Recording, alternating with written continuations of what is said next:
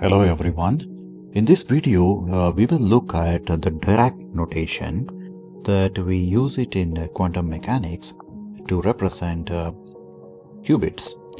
It's also called as ket. So how many times we have seen something like this? The quantum state is written something like this, with a vertical line and some bracket like this.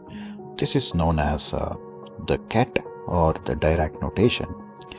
Basically, it's actually representing a vector, because the quantum mechanics is full of vectors and it's full of linear algebra. And to understand that why we have a lot of vectors in quantum mechanics, we have to understand a single qubit system. So a single qubit system is written as ket as alpha times 0 plus beta times 1, where 0 and 1 are known as the basis states and alpha and beta are the complex probabilities.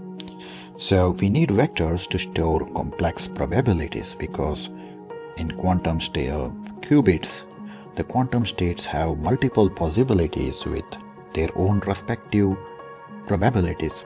So to store them, we need vector. For instance, here the psi is nothing but a vector of the complex probability with which it can be both 0 or 1 or a mix of zeros and ones. So to store the complex probabilities as a vector, instead of writing the whole vector, we write it as something like this, which represents basically the vector that could be made of different probabilities. Similarly, if you go for a 2-qubit system, that also contains 4 probabilities with 0, 0 plus alpha 1 with a basis state of 0, 1. With different probabilities, it can exist in one of these basis states. So alpha 3 times 1, 1. So here the vector is the complex vector becomes like this. So in other words, we see that the vectors store the probabilities attached to each of the basis states, and writing in this way actually makes it very easy to represent quantum superpositions, or it's a very compact and powerful way to actually represent the vectors that are involved in quantum mechanics.